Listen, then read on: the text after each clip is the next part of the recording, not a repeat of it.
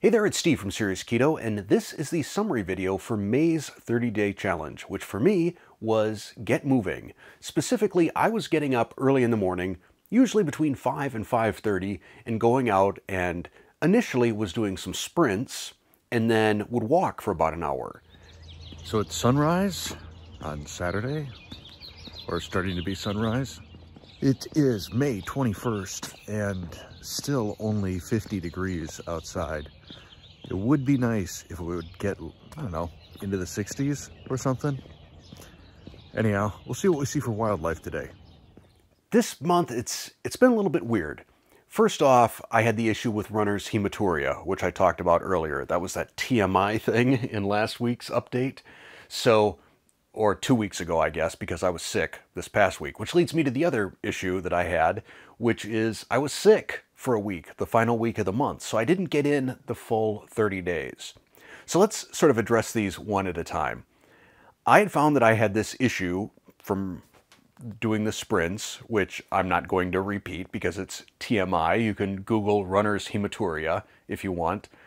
And as a result, I kind of switched to just walking. And I think that I can give a big thumbs up both to the walking part of the Get Moving Challenge as well as the getting up early part. Some people have asked, do you need to get up early? No, I don't think so. But I find that getting up between 5 and 5:30 in the morning, just it's a great way to accomplish a ton of stuff before the rest of my family's even out of bed. And it really, to me, is a very positive start on the day. So that's definitely going to stick. The getting up early, I'm going to continue to do that. I give that a big thumbs up. The walking also, I think, has been great. The running, questionable. I don't know that, especially at age 54, if that sort of pounding on my body is necessarily a good thing. I have now had a week off from running, actually over a week off, because I've been sick. And I may go out and try doing the sprint routine one more time. If I'm still suffering the issue with the runner's hematuria, then I'm probably going to sideline that. Definitely going to keep doing the getting up early and walking, though. In terms of biometrics, things kind of got screwed up by being sick as well. There was such a nice looking trend line that was going on in terms of both body fat and muscle mass. And, you know, the net result is still pretty good. I think it's a 1.8% decrease in body fat and a 1.8%, or very close to that, increase in muscle mass. And also today, my weight is under 170 for the first time, I think, since at some point during COVID, when a number of us, or at least I, put on a few pounds. So that was kind of neat to see. One of the other things that I had mentioned, a challenge that I had thrown out to all of you a couple of weeks ago, was if you get out and you're going for a walk, you're getting moving, and you're doing it especially like early in the morning like me, do you see anything cool? And I saw, well, first, I was stretching. This was right before I got sick. I was stretching outside of my garage, you know, stretching, you know, the quads, the hamstrings, all of that. And a mole almost ran across my foot. He went darting right in front of me and then crawled down in this crack between the driveway and the garage. And it reminded me of a joke. I told a joke a couple weeks ago, so here's another one that's family friendly. There's some moles crawling up out of their tight little hole in the ground, and the first one peeks out and he sniffs the air and he says, "I smell honey." The next mole scurries up from behind and pokes his head out. He sniffs the air and he says, "I smell maple syrup." The third mole crawls up through the hole, sniffs the air, says, "I smell molasses." Wait a sec, it'll come to you. Molasses.